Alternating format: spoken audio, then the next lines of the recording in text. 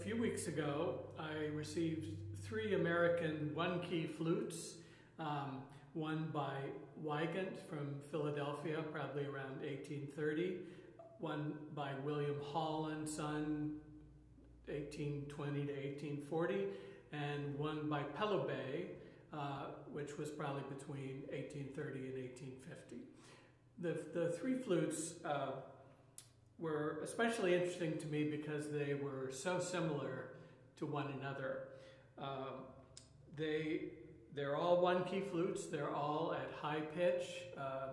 The American version of high pitch, which is usually around 448, and they have a particular thing in terms of tuning, which I had found on other American flutes, and it initially caused me to kind of dismiss these instruments.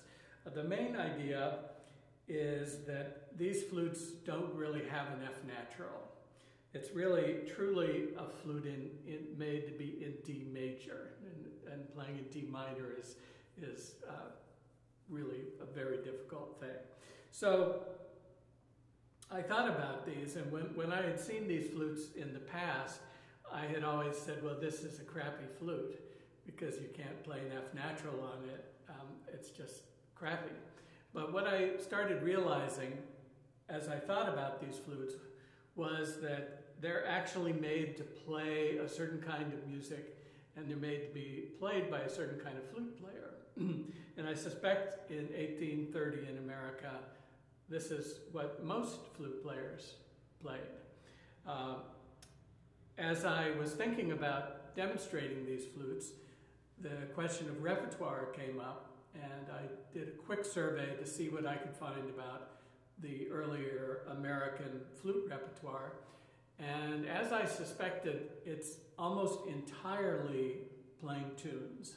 There, in the books, you'll find mostly American, Scottish, Irish, English tunes, an occasional little simple piece by Mozart or by some other composer of the previous century.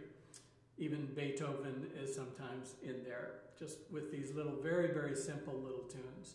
There is really very little extensive flute music that I found that is equivalent to the music that was published in England. The sort of average flute player in England would have been, at this time, playing some of the easier pieces by Nicholson, and books like the Alexander's Select Beauties, which came out in many volumes and had many, many tunes just for solo flute, many of them by Nicholson and people like him. They're all ornamented fairly elaborately. If you look at the American tune books, they tend to be very, very simple. One of the books I looked at was the Foster's Social Orchestra. And in that book, all of the tunes are very simple. There are some pieces for ensemble. Usually these are not for flute ensemble, and so that might have kind of an easy flute part, and then the other parts sometimes are a little more complicated. And there are a few pieces for multiple flutes, which again are very simple. So I ended up picking some pieces from a set that was recommended to me by Tom Moore, which is the Blake's Selected Beauties. This was basically an American version of the Alexander's Selected Beauties or similar things that were published in England. So they are all tunes, but they're ornamented especially for the flute. And they're adapted quite well. Some of them I thought were really kind of sweet, nice pieces. So the 2 pieces that I picked from that book, the first one is called Ye Banks and Braes of Bonnie Doon, and the arrangement for flute is by Saust. He was a famous flute player who migrated to the States from Germany. Interestingly, this piece has a minor section in the middle, a very short minor section with F naturals in it. And when I first recorded the piece, I didn't realize that it had a B flat, and I played the whole thing with F sharps, which sounded perfectly good because it was really the same music as is used elsewhere with one sharp. So then I had to go back and record using these flutes that are very hard to play in F natural. I had to record that section, and you'll hear it's like vaguely acceptable, but it's not a simple matter. The other tune is called "O Nanny, Wilt Thou Gang With Me?" And this is a poem by Dr. Percy, and it must have been a fairly famous tune because Dressler also did an arrangement. This particular arrangement is by Saust. And then finally, at the very end, I play a waltz by Strauss that's from the Foster's Social Orchestra. And I play all three parts of that. It's an extremely simple piece on this Peloubet flute. So just to demonstrate some of the characteristics of this, if I play an F sharp fingering and an F natural fingering, and I don't make any correction, there's just virtually nothing that happens when you add this finger. That is because this hole is very large, and that is so that the F sharp is very easy and you don't have to push the F sharp very hard to get it in tune, which you do on a flute like a Baroque flute, where you're trying to balance having the F sharp be not too flat and the F natural being not too sharp. So on these flutes, you have to really be quite extreme in your adjustment.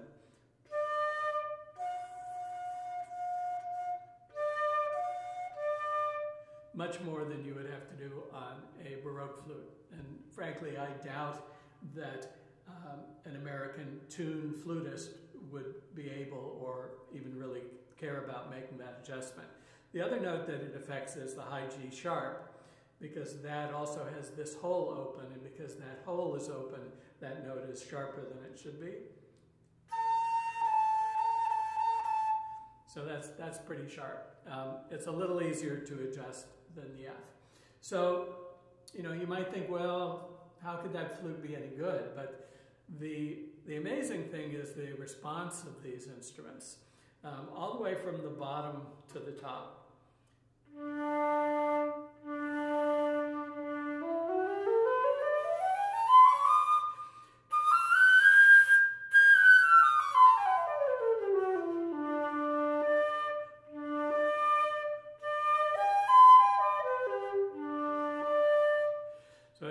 It has a bright, kind of lively sound, but with a tremendous amount of focus, and you can push the low register a lot. The high register is easy to play.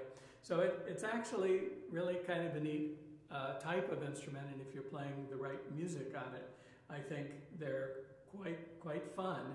On the examples, besides playing on two of these tune flutes, the first thing I play on is this flute by William Whiteley, which is quite an advanced American 6-key flute, really very beautifully made, very rich sound, excellent tuning, excellent all over the range of the flute, very, very finely made, beautiful flute.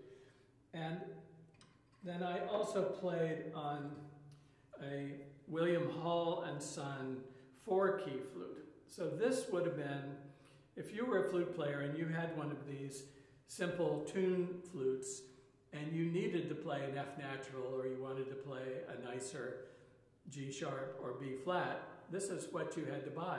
You bought the keys in order to get those notes to be good, and especially the F key makes a huge difference. So just for the comparison, I played one setting of the piece on this flute. You'll hear that the style of the sound is really pretty similar, whereas the Whiteley flute is a little bit more refined.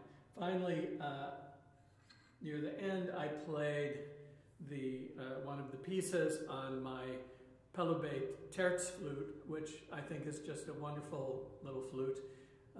It's also at that same pitch. It has a little better F naturals than these tuned flutes. I think this was actually made to be able to play chromatically pretty well in tune. I hope you enjoy hearing these nice American flutes.